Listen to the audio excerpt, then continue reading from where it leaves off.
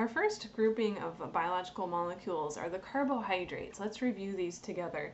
The carbohydrates include the sugars and the starches, and in terms of physiology, these provide a really quick source of energy that can be used in the body. All carbohydrates have carbon, hydrogen, and oxygen, and they all have those atoms in a 1 to 2 to 1 ratio. Probably the most familiar carbohydrate is glucose, and glucose has a chemical formula C6H12O6, so twice as many hydrogens as carbons and oxygens.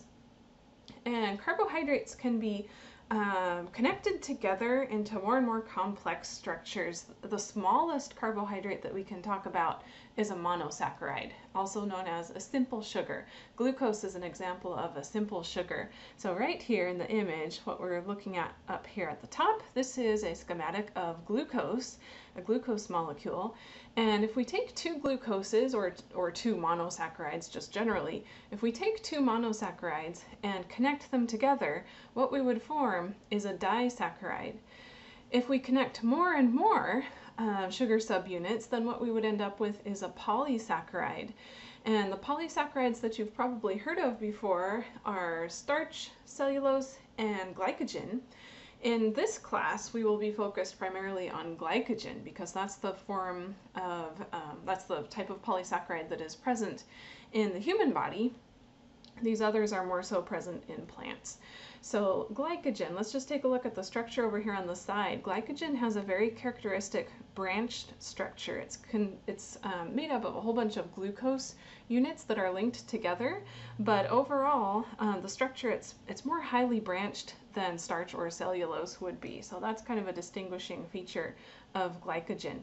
How are all of these bonds formed between the different glucose subunits? There's a special type of reaction that allows these bonds to be formed, and let's review that type of reaction. So biological molecules, they are all, regardless of which of the four categories we're talking about, they are all built up by the same basic mechanism. They can be built by a dehydration synthesis reaction.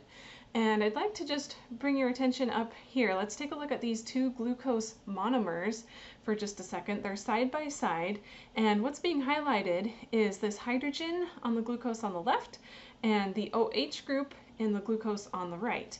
And what can happen in order to join these two glucose molecules together, what can happen is that H2O group right there, the hydrogen from one molecule and the OH group from the other molecule, they can leave, they can join up together, they can leave in the form of water. And what will be left behind is a connection then between these two glucose molecules. So you can see that connection right here. It's just like a little bridge. All that's left is that one single oxygen. And this is now called maltose. This is an example of a disaccharide. So the type of reaction that just took place up here is a dehydration reaction.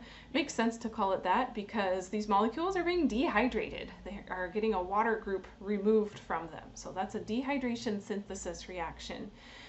Just the opposite of that would be called a hydrolysis reaction. So let's jump down to this example down here. Let's start with this starch molecule, and let's suppose we want to split it in half, so maybe break it down into smaller subunits. In order for that to happen, what would be involved is a water molecule would come over and attack that bond. Okay, so the water molecule would split in half, well, not perfectly in half, it would split in two, and part of it would go and attach to this subunit, and part of it would go and attach to this subunit. So the end result is shown right here. We've just split this starch in two, and that is called a hydrolysis reaction. The name hydrolysis, lysis always means to split, and this is saying we're using water to split something, and that's exactly what's happening. So you'll need to know the difference between these two, dehydration and hydrolysis reaction, which one can be used to build larger molecules and which one can be used to break down molecules into smaller subunits. And again, these reaction types apply to not just carbohydrates, but also our other three categories of biological molecules as well.